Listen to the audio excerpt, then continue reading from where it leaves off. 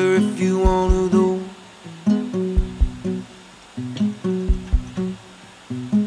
There are no markings on a country road,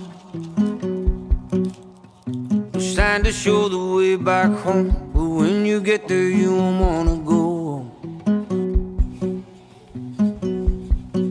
I've frozen over my desire,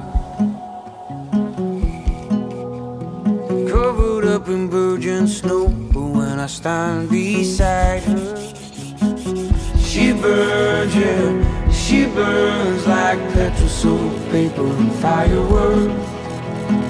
And I'm burning, yeah, I'm burning so deep that just breathing hurts. I'm melting down in a can't let go.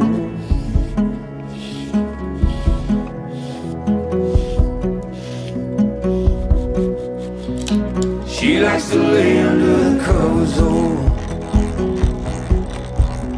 tended everywhere's our home, keeps me warm right to my very soul.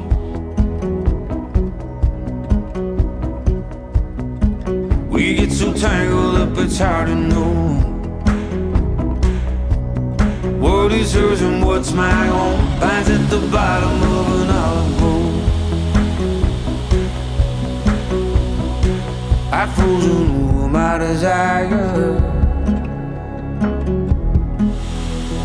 covered up in virgin snow. But when I stand beside her, she burns, yeah, she burns like petrol, soap, paper, and fireworks. And I'm burning, yeah, I'm burning so deep that just breathing hurts. I'm melting down and I can't let go. I'm melting down and I can't let go. I'm melting down and I can't let go.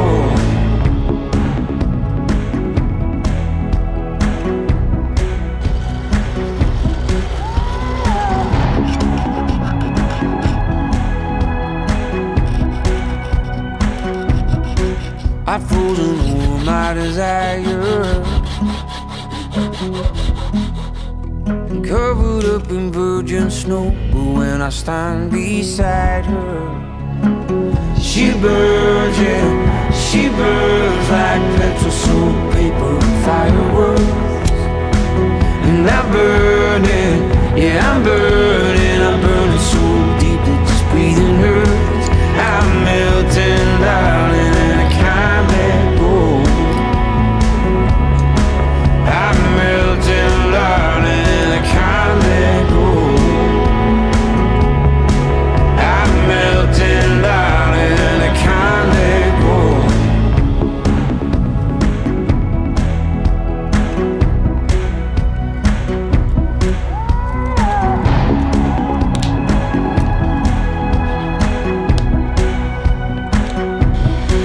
I've frozen over my desire, covered up in virgin snow. But when I stand beside her, she burns, yeah, she burns like petrol, soap, paper, and fireworks. And I'm burning, yeah, I'm burning so deep that just breathing hurts. I'm melting down and I can't let go. I'm melting down and I can't let go. I'm melting down and I can't let go.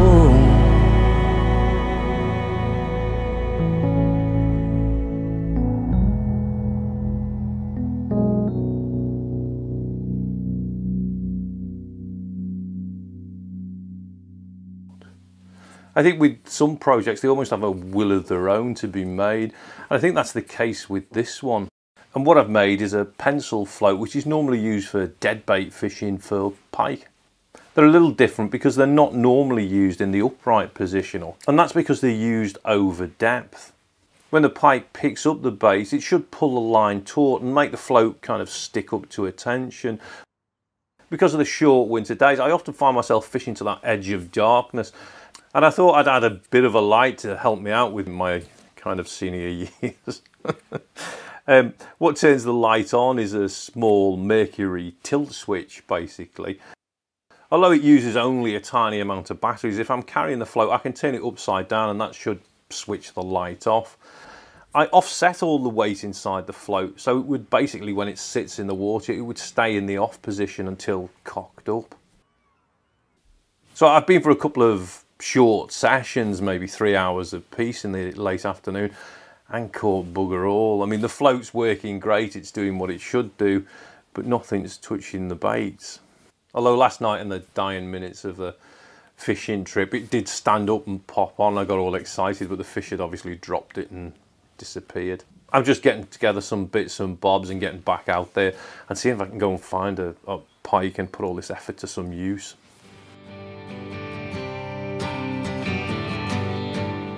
The third session didn't really add up to much either, despite trying different baits.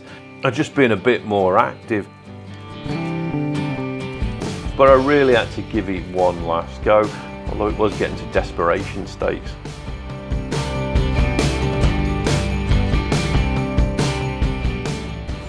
So I'm back for another short session. This is my fourth, and I think the only thing that's keeping me going at the moment is just sheer bloody frustration. There was a really quite heavy frost last night, and there was a thin layer of ice on parts of the lake which looks to be melting off. So far I've given it half a dozen casts. The place I want to fish I can't because the ice hasn't melted yet. But I did go to sleep last night seeing floats bloody disappearing. That's how much it's kind of got to me.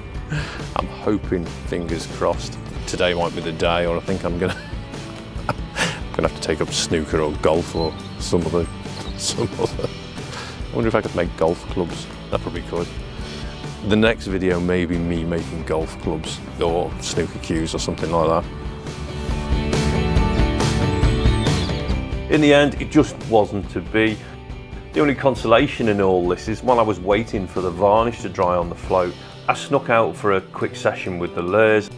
I managed to catch a pike on the prototype swim bait I've been working on, which probably tells me I should get that finished instead of messing around with dead fish. Thanks for watching.